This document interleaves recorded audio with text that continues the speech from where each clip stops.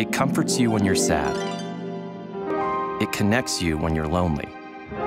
It can bring you dumplings when you don't want another burrito from that place on the corner. It can get you a ride or get you a date on a Tuesday, if you're into that sort of thing. It can tell the whole world you're having Eggs Benedict for breakfast. It can check your stocks while you endure a leadership training seminar in Cincinnati. It lets you reach out to that person you need to talk to when you're on an escalator, even if it could probably wait. It's your phone, and all the reasons you love it, all the incredible stuff it can do. Qualcomm invented the stuff that made that stuff possible.